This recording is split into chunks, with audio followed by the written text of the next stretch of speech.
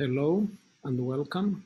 My name is Professor Nikos Panagiotou from School of Journalism and Mass Media Communication of Aristotle University in Thessaloniki, Greece. I also serve as a co-founder of the digital communication network Southeast European Hub, DCNC, which you will learn more about during our discussion today. Today, I'm honored to introduce a very special guest, someone who has been a great advocate of our work, even before we initially launched the hub in December 2019. Lea Gabrielle is the special envoy and coordinator of the US State Department's Global Engagement Center, GEC, an organization whose mission is to understand, expose, and counter malign disinformation and propaganda in coordination with foreign government, private industry, and civil society institutions, just like the Digital Communication Network, DCN. After 12 years of active duty service in the United States Navy as a combat aviator and intelligence officer, Special Envoy Gabrielle became a television news journalist at NBC News. Most recently, she served as a correspondent and the frequent anchor for the Fox News Channel and Fox Business Network. Today, we are going to hear from the GEC Special Envoy about the US government's efforts to address disinformation and propaganda, particularly as it relates to COVID-19 global. We will also hear about how the GEC coordinate their efforts with foreign government allies and civil society partners, including by promoting the DCN's Hub ongoing series of COVID-19 and disinformation webinars. Special Envoy, thank you very much. The floor is yours. Well, thank you very much for that kind introduction, Professor Panagiotou. I have to tell you, being here feels quite a lot like my time back in TV news, and this is actually quite fun doing it this way. And I want to say thank you to the Delphi Economic Forum, its organizers, and to Mr. Simeon Simokos for transforming Delphi into this virtual forum this year, and also for inviting me to participate. And I'd also like to say thank you to Ambassador Pyatt, as well as the U.S. Embassy in Athens and the U.S. Consulate in Thessaloniki, for their ongoing partnership and their support. And as Professor Panagiotou mentioned, I do serve as the U.S. Special Envoy and Coordinator of the Global Engagement Center of the U.S. Department of State. And as he referenced, the GEC's mission is to lead and coordinate efforts of the U.S. government to recognize, understand, expose, and counter foreign propaganda and disinformation that's aimed at undermining the stability of the United States or our allies or our partners. So simply stated, the GEC leads the U.S. government's response to propaganda and disinformation, and in particular, that's that which is emanating from Russia, the People's Republic of China, Iran, and terrorist organizations. And both propaganda and disinformation hurt not only the United States, but also hurts our foreign partners, including those right here in Greece, those in the Balkans and Eastern Mediterranean, and the wider European region. And the Digital Communication Network's Southeast European Hub, DCNC, in Thessaloniki, which we've worked with for almost 2 years now, I think is a really wonderful example of the kind of partnership that we need to be able to leverage in order to empower local communities to build up resistance and resilience to disinformation. And so I want to talk about that a little bit more in a bit. But before I share the work the GEC is doing with our foreign partners, I just want to take a moment here to reflect on the reason that we're all viewing each other right now through our computer screens instead of meeting each other in person and being in Delphi. And of course, the reason is this COVID-19 virus. I first just want to take a moment and say that I hope that you and your families and your friends are all healthy and safe during this time. I think it's clearly obvious to most of us that the current health pandemic that we're all facing really does underscore the serious threats posed by disinformation that's being spread by our adversaries. Now, since January of this past year, the GEC has been tracking the false narratives that have been disseminated by Russia, China, and Iran around the COVID-19 virus. And today I'm going to focus on both Russian and PRC disinformation around the virus. We've already seen many false claims, and in my position, I understand best practices in countering disinformation. I don't like to repeat false narratives, but I think it's important to take a moment to reflect on a few of them here. So here are some of the false claims. that the US either caused or exacerbated the spread of the virus in the global pandemic. There are false claims that the virus is a US bioweapon, false claims that 5G technology somehow exacerbates COVID-19 symptoms. We've seen the fueling of anti-vaccination rhetoric. We've seen conspiracies, lies about Bill Gates and George Soros. We've seen lies about public health risks that could impact election turnout. And we've seen efforts to cast doubt on democracy itself as a model of governance. Now, fortunately, this type of disinformation is often not effective, and particularly among audiences in Western nations. So, for example, according to recent Pew Research, more than 8 in 10 Americans distrust information from the Chinese government about the coronavirus outbreak, including nearly half who have no trust in it at all. Now, with that said, disinformation can resonate in various parts of the globe, and it's important that we collectively remain vigilant about it. So let's first talk about Russia. Russia's overarching goal with disinformation is that it wants to try to drive a wedge between the United States and our friends, our allies, and our partners. Now, we know that Russia in particular is trying to exploit the COVID-19 crisis, and they're trying to weaponize information to sow confusion and division between Euro-Atlantic institutions. And this strong Euro-Atlantic bond is the foundational element of the United States' relationship with Greece. Russia's also been using the COVID-19 crisis to refresh existing false claims, but trying to add a new layer to disinformation about the United States, about the EU and NATO. So just as an example, Russia tried to use the example of it giving the Italians aid during the crisis as some sort of proof that the EU and the US had abandoned the country, despite the fact that both the US and the EU have given Italy substantial aid to recover from the impact of COVID-19. During the COVID-19 crisis, we've also seen Russian state media and pro-Kremlin proxy sites spread conspiracy theories against Bill Gates and his work on public health, and specifically vaccines. And unfortunately, we all know that Russia has a long history of spreading disinformation around health and science issues, and we have to remain vigilant about this. Their track record indicates and that we will continue to see the Russian disinformation ecosystem sowing confusion and mistrust, even as treatments and eventually as a vaccine emerge. And now turning to China. We've unfortunately seen the PRC recently adopt many of these same disinformation tactics that we've formerly associated just with Russia. So the COVID-19 crisis has underscored the lengths the Chinese Communist Party is willing to go to try to control global narratives. We've seen the Chinese Communist Party engage in an aggressive information campaign to try to reshape global perceptions around COVID-19. Now, Beijing is claiming that China is a global leader in the health response, while trying to make people believe that democracies are failing to protect their people and to provide aid to the global community. And we all know that this is simply not true. The reality is the US has committed more than $11 billion to benefit the international COVID-19 response, everything from vaccine research to funding for preparedness efforts and humanitarian aid. And that's compared to a promise of $2 billion from the Chinese.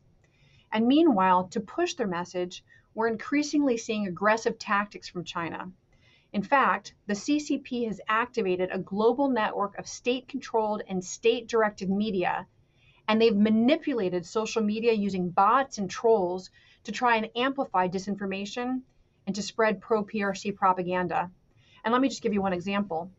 Looking at the China Global Television Network, China's state-run media outlet, they took a study that was published in a well-respected medical journal, They then interviewed the author on video, and then they misused the report's analysis to cast doubt on whether the virus originated in Wuhan.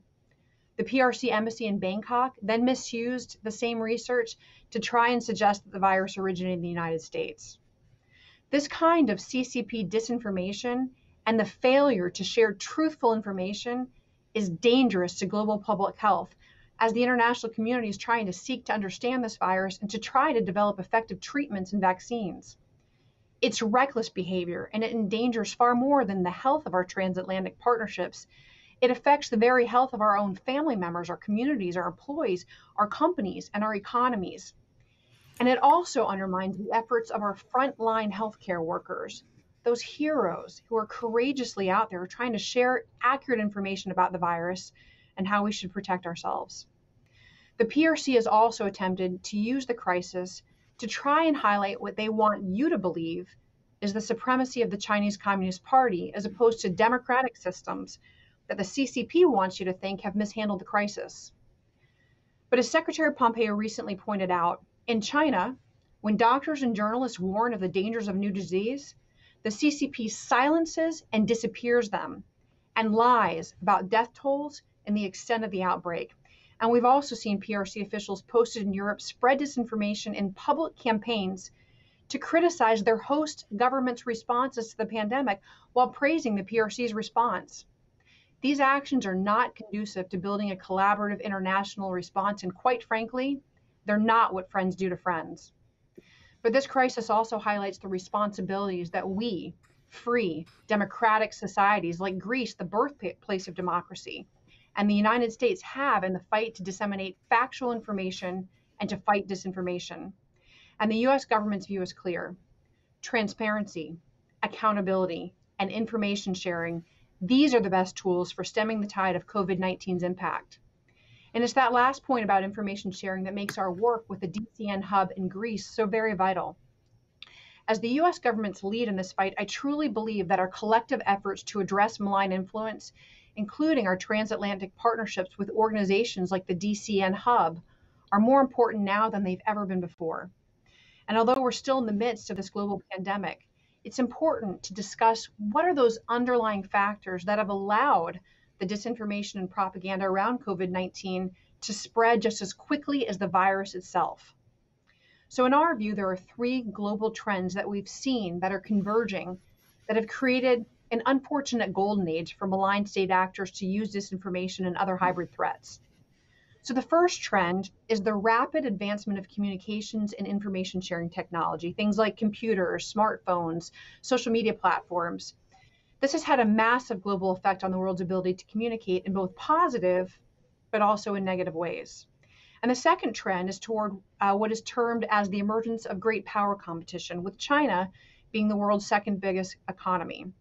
Now, if you look back to after the fall of the Soviet Union, the trend line of international norms had been towards liberal, free market, and democratic societies. But now we're seeing considerable competition from actors with a darker vision for humanity and with a lack of respect for the rule of law, most notably from resurgent authoritarianism. And lastly, the third trend is that geopolitical competition has really evolved beyond the Cold War bipolar model into what's now a multifaceted struggle among existing and emerging powers to do things like secure resources, to become major players in economic and financial markets, and to influence or control hearts and minds. For Western governments, our greatest strengths can at times be our greatest challenges as we're struggling to counter propaganda and disinformation.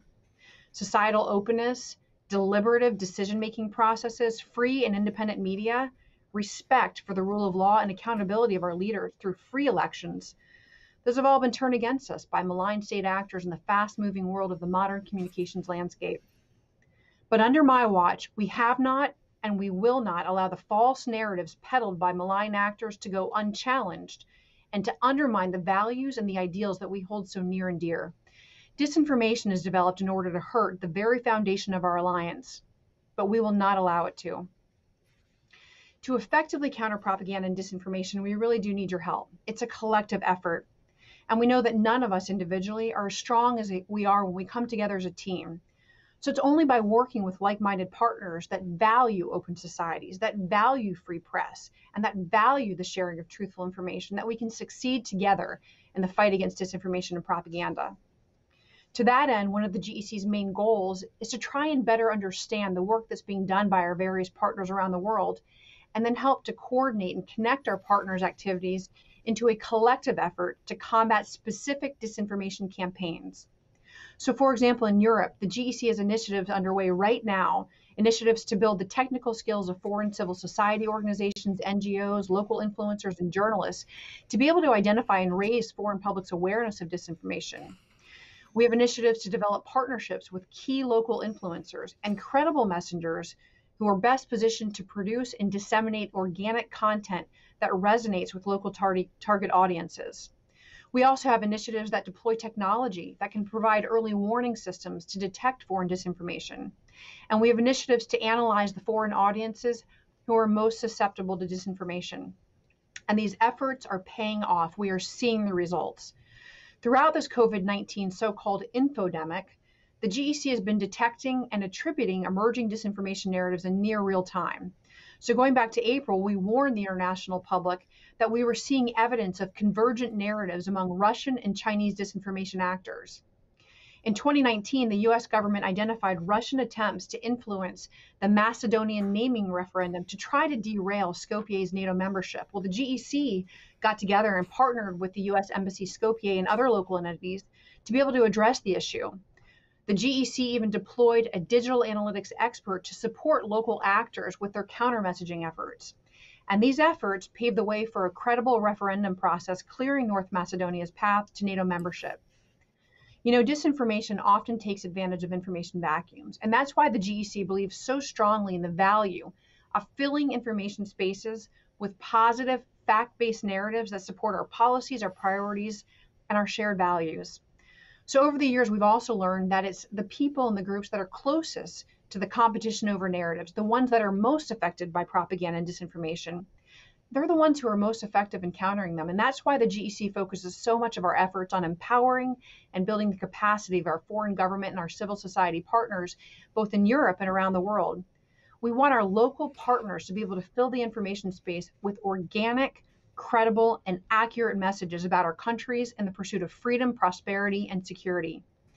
Now, as I mentioned earlier, one of the GEC's and the US government's most critical local partners in our efforts to counter disinformation is right here in Greece. I say here, even though we're here virtually. And that, of course, is the Digital Communication Network Southeast European Hub, the DCNC in Thessaloniki. Professor Panagiotou, as the co-founder of the DCNC, I want to commend your tireless efforts to counter disinformation where you see it. I have to say that I've been paying attention, and I was particularly impressed with the engaging series of COVID-19 disinformation webinars over the past 3 months. And I have to say that you and the DCNC Hub are really a shining example of that critical role our local partners have to play in empowering your own communities to be able to identify and to build organic resistance to the disinformation that's trying to undermine independent journalism and that's trying to destroy public trust in our democratic institutions. You know, I have to say that I'm just so proud of the partnership that we've built going back to the Thessaloniki International Fair back in 2018.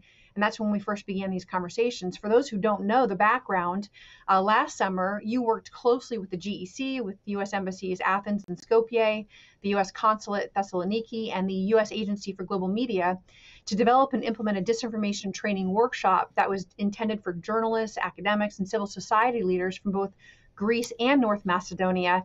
And you were doing this even as tensions and disinformation over the North Macedonia naming issue was simmering. And then you then expanded the network by joining forces with our partner, the broader Digital Communications Network, which is a global network of over 7,000 digital influencers, journalists, and civil society activists from 50 different countries, all working to raise public awareness of disinformation and direct people towards accurate, credible sources of information. Well, after launching the official DCN Southeast Europe Hub, DCNC in Thessaloniki in December, the hub's research, I believe, has provided invaluable insights on Greek attitudes towards professional media outlets versus sources of disinformation. And this is in large part due to the hub's effort. We've seen the Greek public now reporting increased confidence in professional media, increased interest in scientific sources, and a decrease in those who are affected by disinformation. So as a cross-border whole-of-community network, the DCNC Hub is really a model example of what's needed to be able to effectively push back against disinformation, especially around the COVID-19 pandemic. On behalf of the U.S. government, we commend you for your efforts, and we are committed to supporting our ongoing partnership. Now, in closing, the Global Engagement Center is honored to stand with you as our partners, and we continue to play a key role with you in this important effort. As free societies, we have to remain united, and we have to work together to defeat the threats posed by propaganda and disinformation from malign actors. Thank you all so much for your interest, for being here today, for inviting me to join you, and I very much look forward to your questions. Special Envoy, thank you very much for being here with us. I would like to special thanks to your team, you personally, that you have accepted our invitation. Special thanks also to US Embassy in Athens, the ambassador, and the US Consulate in Thessaloniki that helped us a lot in all these efforts. We're looking forward to see you personally in Greece and even to the next year Delphi Economic Forum, which is a major event for Greece, to whom we thank them as well. Thank you very much. Thank you.